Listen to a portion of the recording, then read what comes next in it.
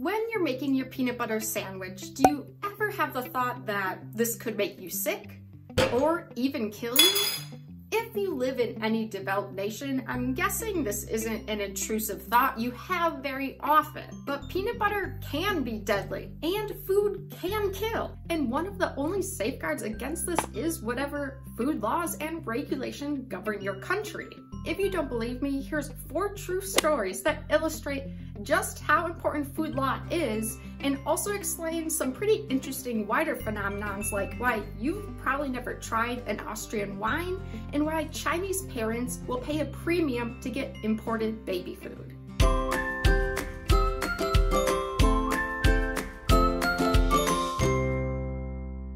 When you think of world-class wines, what countries come to mind? For me, it's probably France and Spain and maybe Italy. But how far down on your list do you have to go until you think Austria?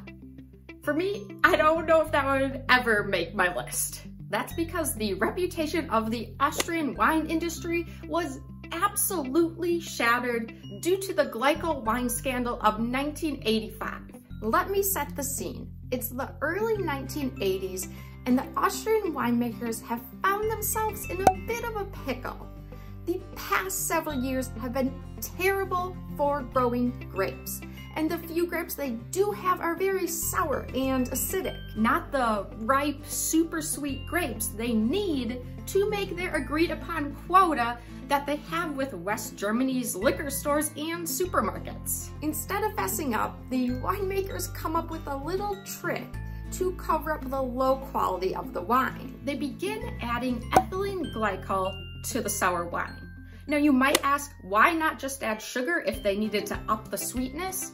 Well, that would have been a safer option, but ethylene glycol was used for 2 reasons. The first being it was sweet, so it corrected the sour grapes for sweetness, but secondly, it also added viscosity. It made the wine have a fuller body, have the right mouthfeel when it would be drank.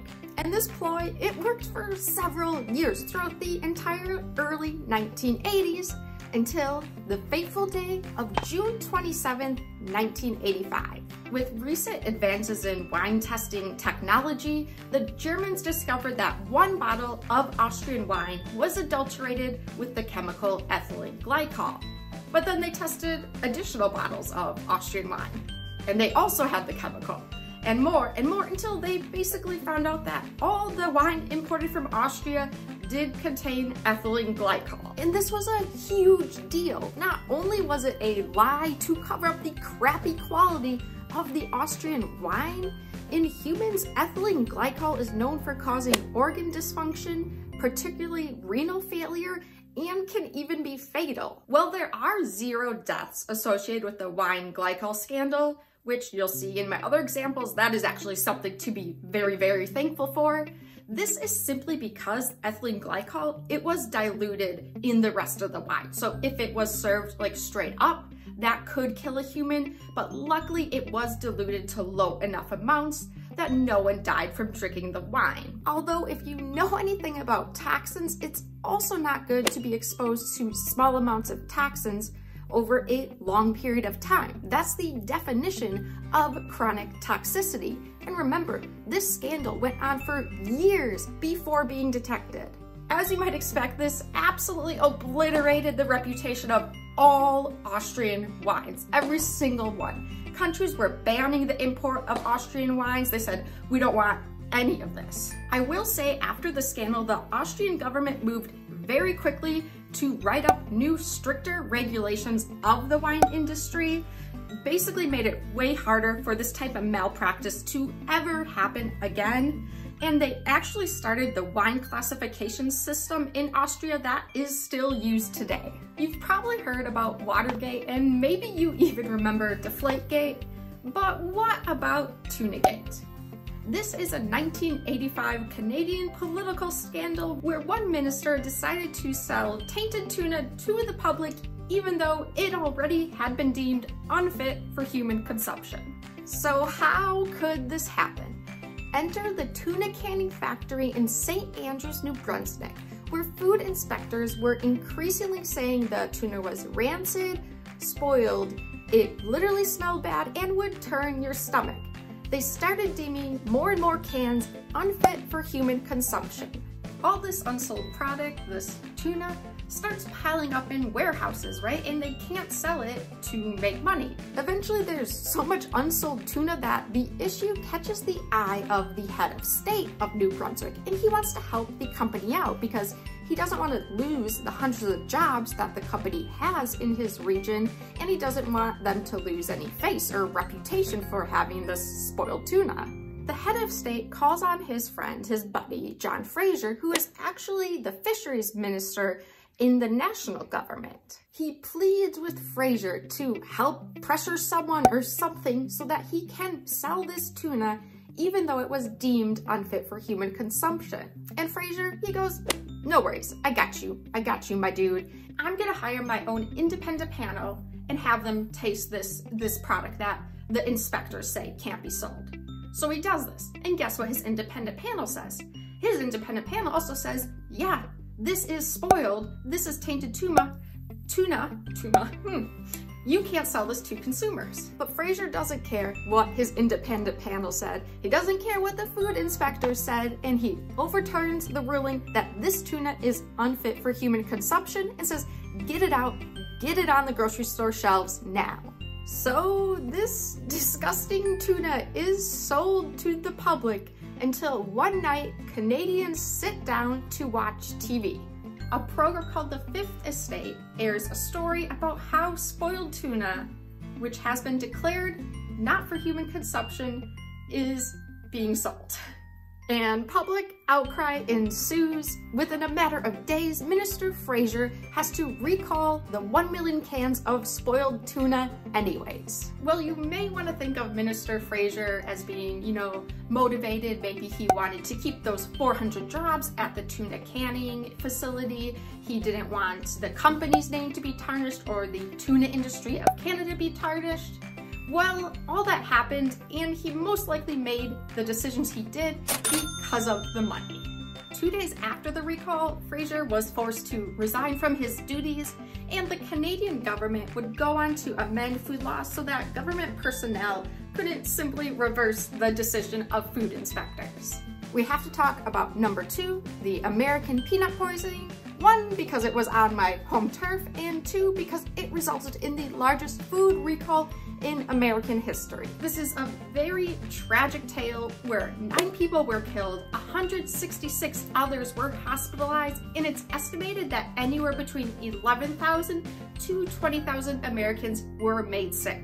And this is not only a great example of why we need food regulation because people died, but also because it spurred the passage of the Food Safety and Modernization Act of 2011, which updated food safety laws in the US that had not been updated for over 70 years. And I think a lot had changed in the past 70 years. And what makes this story even more unbelievable is that this huge health crisis in the US was caused by one very tiny peanut processor. This story begins in 2008 when the Center for Disease Control noticed that there's a multi-state outbreak of salmonella. The first 3 people to die from this outbreak all lived in the same nursing home, and investigators figured out they all had eaten peanut butter out of this big institutional-sized tub that had been supplied to the retirement home.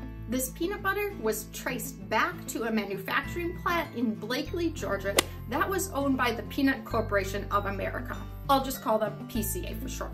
With further inspection, it was revealed that PCA, some of their executives had knowingly sent out and sold peanut butter that had tested positive for salmonella, that was contaminated. And not only in that year, 2008, but they also did this the previous year.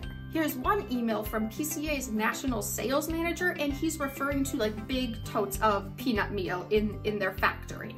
They need to air hose the top off though, because they're covered in dust and rat crap. This email was then forwarded to the CEO of PCA, Stuart Parnell, and Parnell, he responds, clean them all up and ship them out. There's also another email where the CEO is responding to all the positive tests that his products are getting for salmonella, and here's what he says about it. Costing us huge $ money, money, money. And there is a long list of bad practices that PCA normalized and routinely did. If the company received a positive salmonella test, they would resend the sample back out until they got a negative test. Well, this is terrible food safety practice, and basically it's an unwritten rule that you can't disregard that positive result. It wasn't illegal at the time to just keep testing and testing until you got the results you wanted. PCA also did not regularly swab the facility or any of the equipment to test for the presence of any pathogens. They only tested their final samples when a customer required it, otherwise no testing. Now, I know you would hope that food inspectors from the FDA, you would say, well, don't they tour these facilities, these food manufacturing facilities? And yes, they are supposed to regularly do this to make sure our food is being made in a sanitary way. Unfortunately, at the time, the FDA was partnering with the state of Georgia, which allowed the state to inspect their own food manufacturing facilities. Only problem was, the health inspectors of Georgia were so underfunded and understaffed that at the time of this outbreak, most food facilities had not been inspected in 5 or more years. When the CDC finally visited the peanut processing plant in Georgia, it was a nightmare. Here is how a place where food is manufactured, food that Americans ate, here is where it was produced. There were filthy surfaces, standing water, which standing water is bad because it can easily grow bacteria, openings in the walls, roofs, and doorways, large enough for vermin and birds to enter. There were bird feathers, insects, contaminants around the building. This is an absolute disaster for a place that makes something that Americans put in their body. And within this disgusting facility, not only was peanut butter made, but also peanut paste, which is an ingredient for a whole slew of food products like cookies, cakes, ice cream, crackers. And this is why the food outbreak became so big, is that in the end, over 361 customers were sold this tainted, this salmonella-filled peanut ingredients, which means that over 3,918 products had to be recalled. In the end, the CEO of PCA received a sentence of 28 years in prison. And like I mentioned earlier, a lot of those loopholes or those unwritten rules that PCA used to their advantage, most of this was updated by the Food Safety and Modernization Act, which was passed in 2011. Number 1 on my list of why exactly we need food regulation, this is the Chinese milk outrage of 2008. And I just want to say there's a reason this is number 1, and that's because it involves the most vulnerable consumers, and that's babies. So just a heads up, this isn't a story with a very happy ending, and it does involve very small children. Just to make matters worse, this event was done 100% intentionally and was absolutely, positively, 100% avoidable. This scandal begins in 2008 when Chinese doctors are noticing that more and more infants are being hospitalized for kidney stones and renal failure. Quite an odd thing. As more babies continue to get sick with these exact same symptoms, investigators are brought in to see what's the connection between all these children. And they find out that in every case, the infants had all eaten baby formula made by the dairy company Sanlu. When the infant formula in question was tested, it was found to contain an industrial chemical called melamine. And this was not a random chemical. Melamine was added for a very specific reason. Like milk proteins, melamine is very high in nitrogen. And this is important because what was happening behind closed doors is farmers were taking their raw milk and they were diluting it with water to make it look like they had more milk to sell so they'd make more money. But just in case the authorities tested their milk to see if the protein content was at the level it should be for regular milk, they had to add in melamine to their diluted milk to make it appear like the protein content was correct, so that things would be sold as usual. No one would get caught. Things do get worse from here, believe it or not. because it's not just the infant formula that was contaminated with the melamine. The babies are just the first to show the side effects of ingesting melamine because their body is developing and growing at such a fast rate. It's virtually all the Chinese dairy products. It's the milk, it's the ice cream, it's the yogurt, it's everything. And it's not just that Sanlu brand, it's all other Chinese brands as well. It's just the whole system is rotten. It's everything. In the end, 6 infants died from this tainted infant formula. Another 52,000 infants were hospitalized, and an estimated 250,000 infants suffered from mild kidney and urinary problems.